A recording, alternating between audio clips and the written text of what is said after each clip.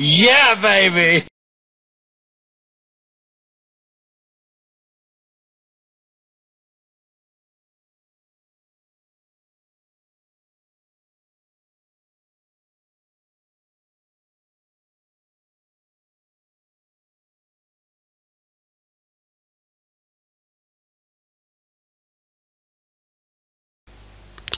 Hello guys, welcome back to Slow Motion Fix for a quick little breakdown on how I created this little spell casting. So basically I have this basic scene here with three characters, an orc, my hero and my magician here, or wizard, and my wizard and my hero here, they are from Mixamo. So those you can download free characters and animations from there. So and the orc here I got from my asset store, heroic fantasy package. So basically what I did is with the orc and the hero here, I set them up with HonorAI, and on both of them I gave them two different AI groups. So on my hero here I gave a play AI group, on my orc AI group, so they are enemies at each other's, and in the scanner layer of course I ensured that they are looking at each other, and in order for them to attack each other I also give them weapons. So I attached an attack script, and you don't have to attach it to the sword, you can just make it a child of the main character here. So on this I just set up some damage and some range and a duration, and the same with the orc, gave an attack script and also set up the same settings. This way they would attack each other. I created a little cube here on my scene, disabled the mesh, and added a trigger box script on it.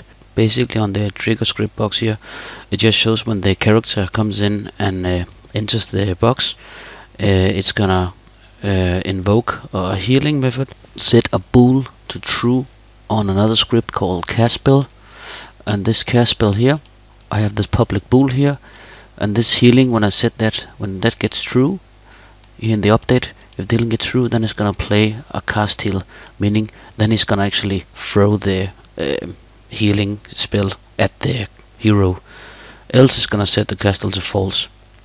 And the remaining here is just I have also a healing coming out of the ground from the cube. For the wizard I just have three basic animation: standing idle, and then it goes to joy here, and then also has this magic where he actually is gonna cast the spell here, right, like so.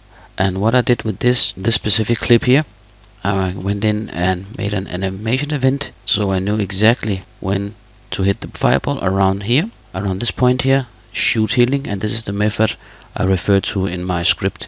For my NPC player, this is the girl hero here. For her I just have attached 3 extra animation clips.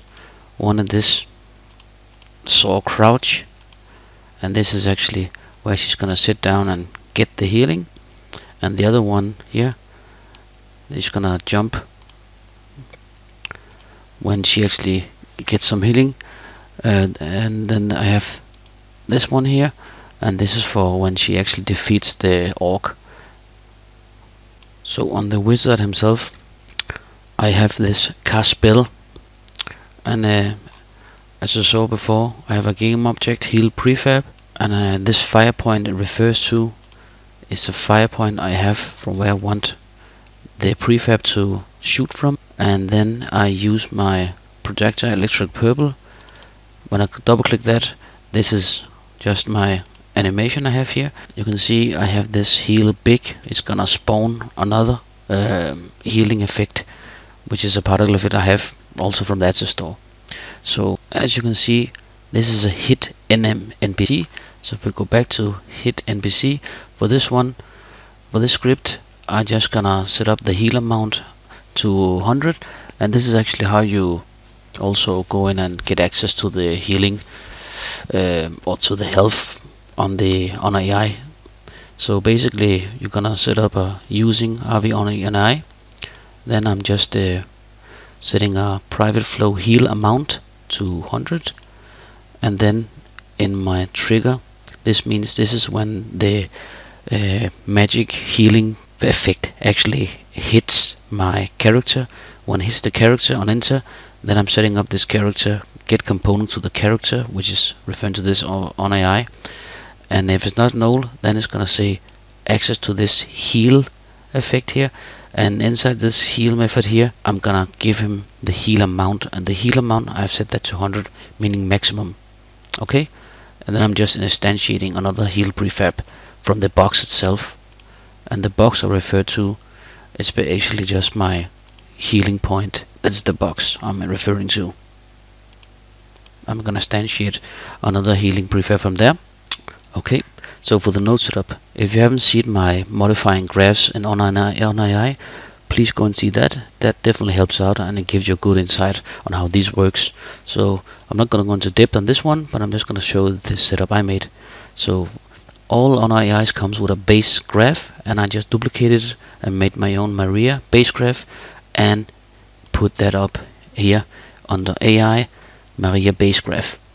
So this way you won't destroy the original one. And then for these nodes, I just modified the fight and flee. Fight and flee, right click, made a some utility, and this, when you click on it, you can see this is a highest utility win stage, which means the order doesn't matter at all. It's the one with the highest score and the condition, of course, that matters. So in this case, if I click on the fight, you can see it has a score of 1. Too dangerous, it has a score of 1 on the danger, on the courage 0.1, and have attack 2. So this is a special utility with different arrays on it, which means it has different parameters it goes in to look at. Then I made this health below, and this one has a high score of 10, but only when the condition is met, meaning that the health has to go below 40%. And how I did that is, I also show that in the other video, but in this sum utility you'll just go in and hit the plus sign, and then I'll go down to my health percentage, this one, then you get this up here, and then I'm gonna put up the graph, and then in this curve you get here, you can just right click and add keys and then modify them just by dragging them around. So, and you can see by the number where it is. So the way you should remember this is that on the y-axis it's a score from 0 to 1, and from the x-axis it's a percentage from 0 to 100%. So this meaning that around here that's 40%. At 40% the score gets 1. Okay, so when it wins, then I want to go to another utility task here, and you can do that by adding the plus sign, and that's a move to position. And a move to position, you have different options here. I choose the variable game object position, and then I gave it the exact name as my healing point, which is the box. So this means when the health goes below 40%, she will run back to the box and sit there. And this healing point, you have to remember to actually put that in the AI object up here. So go into your player, and then into AI tab. There's two ways you can do this. This AI tab is exactly the same as the child AI component, which will be created by HonorAI here. Exactly the same. So click on it, and then on the AI, on this reference tab, this is just referring to the Unity game objects. So any reference tab, you will go and find, or just in my case, I just dragged it down in the value point, and the exact naming you have, you'll put that up here as well. This way it has been referred. So at 40% she will run back to the position, and then when she's at the position, I'll add another node, and this is just the first utility win stage. This is the node where actually the order matters, because it's, as it says, first utility is going to go from top to bottom, and it's going to go from the first one, of course. When it gets at the destination, but meaning when it gets to this position here, then it's gonna, I put a block graph in for 1.1 second. It's gonna stop, and then it's gonna play an animation, and this animation where she's gonna crouch down. And the default string, you have to exactly name the same wording as it is in your animator. Meaning, so if it was this here, double click that, then you will just take this exact name here and put it in there. When it plays animation and that's crossfade value, that's just the fading time it takes to blend. It's basically just a blending time where it blends from the previous animation to this one. And when it does that, play the animation, and she gets the box, and the maze or the wizard is gonna give her the spell casting, and it's gonna give her health of 100%. When it gives her 100%, then this condition is no longer valid, because now we are above 40%, and then it's gonna go up and play the other. It's gonna go in and execute the other nodes here, and it's gonna go into the fight, because she's gonna, can we see target? If it's false, then it's gonna search for target. If it's true, then it's going to combat mode, and also look at if we have a weapon range. True, but in this case we don't. We have a sword, so we're doing melee attack down here. So if I play it out, I just muted the audio. You can see what it's doing here. It's going to the fight mode. If her health gets below, let's see if she's fighting. Let's pause it, and it should be below 40. So in this case, let's just say 35. Enter. Then you should see down here it's gonna go from fight to the health below. Let's see, and it does that.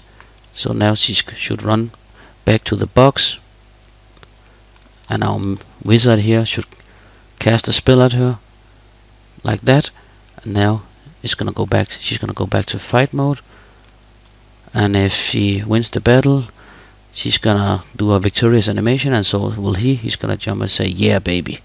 So that's basically just what I've set up in scripting.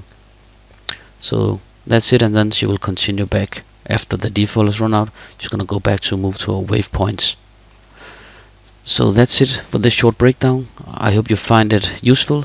Thank you very much, guys. If you want anything more in detail, let me know, and I will definitely do that. See you on the next one. Bye.